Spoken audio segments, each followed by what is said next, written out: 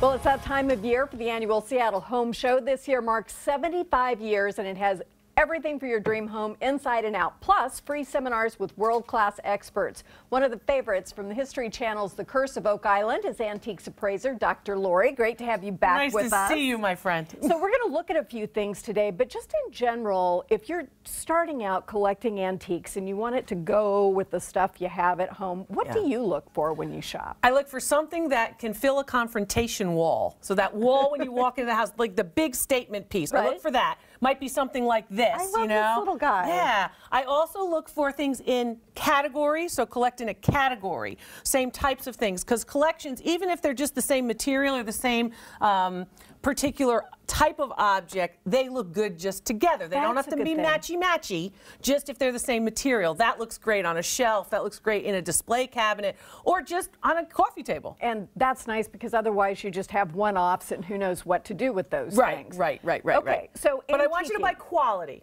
How do you know Yeah, that? so you've got to learn a couple of things. You've got to get a magnifying glass. I don't care how good your eyes are. You're 25 and your eyes are 20/20. Guess what? You still need a magnifying glass. Very good. So I want you to look for quality. So usually quality comes, fine art is oftentimes a good place to be. Now, I have a PhD in art history, so I like fine art. But I want you to get a magnifying glass because I want you to be able to identify what's what. So if I asked you what this piece is, by an artist named Gustav Klimt, very well known Vienna secession artist of the early 1900s. Of the Kiss. Of the Kiss, that's right, exactly. So if you looked at that, how would you describe it? What is that piece? I would say it's a pen and ink. I wouldn't know anything else. Okay, now I want you to look through the magnifying glass and tell me, is it indeed a pen and ink? Look at the top around the face. Can I touch it? Can I go around Yes, you can touch it. You can do anything you want. You've got your gloves on, which will make sure that the oils on your hands are not transferred. Use this thing? Just go right in there.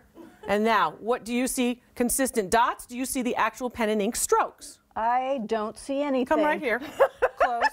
Really close. Oh, okay. Okay, see? Oh. So you have to learn how to use it first. Yes. I see a lot of dots. You see a lot of dots. What Are you surprised by that? What the heck is that? Right. And that's what I'm going to teach you at the seminars. So that is not, in fact, a pen and ink, but it looks like one. Yeah. That is a mechanical print by Gustav Klimt. It is basically a picture of his picture. In the antique world, that's a $10 print. Oh, well, it's still beautiful. It's still beautiful. I would buy it anyway. So now, on a wall, that can actually be that kind of resting place. Because with my background in museums, there's areas in your home when you design that you need to rest. Not everything can be a whole statement piece.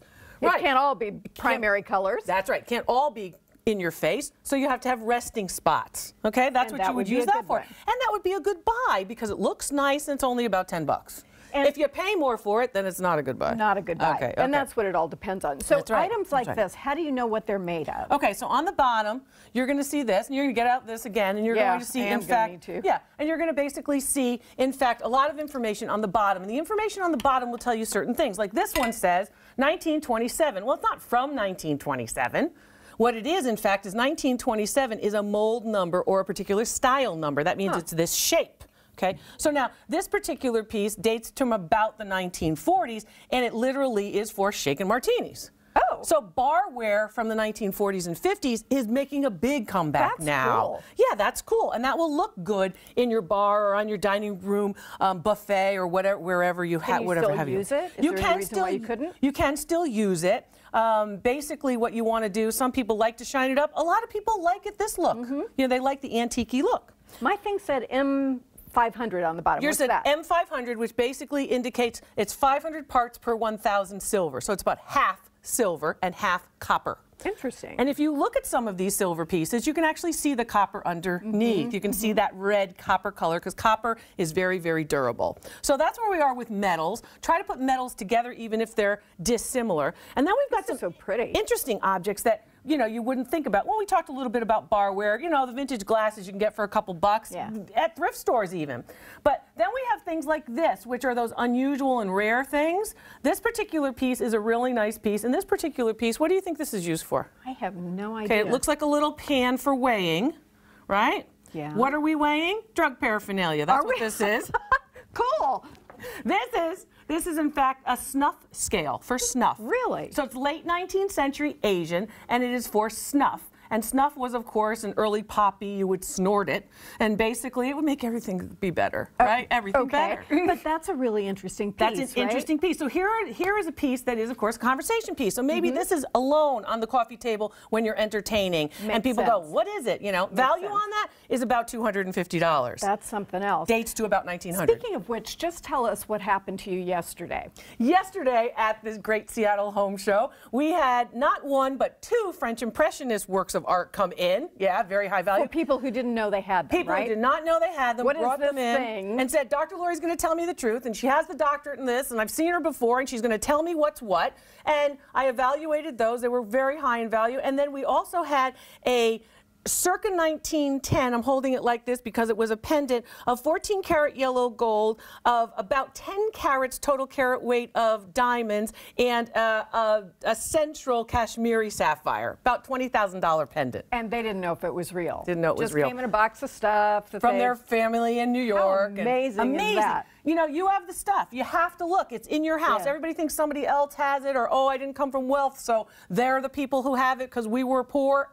No. You probably have something valuable, and I can help you identify it. And if you have something that you want to sell, I can teach you how to sell for top dollar as well. And what to look for if you're at that antique market or that flea market. So interesting objects like this. These speak to me because they're colorful and they're different. You wouldn't find anything like this anywhere. What is this? I opened it up. And it's cool that not everybody has the same thing. Right. You know, that's what's cool about antiquing and vintage pieces. This particular piece probably dates to about the the image is from about the 1900s, but this particular piece is probably made sometime about 1960. And that would have been actually for transporting spices. So that was the I thought you were going to say drugs again. No drugs. Sorry, no. You would think I have a problem, but I don't. Chocolate is my problem. Really more into the spices. But what you're looking at here would be for spices, but this is a later derivation of an earlier form. This is all hand done, however. If you look at it very closely, you will see that the whole thing is actually done by hand, not by machine, whereas this is actually a print printed on top of this. And then, of course, since we're talking about vices here today, Margaret, well, of course, this is your ice bucket. Okay, yes. So, you know, we've got all the vices in.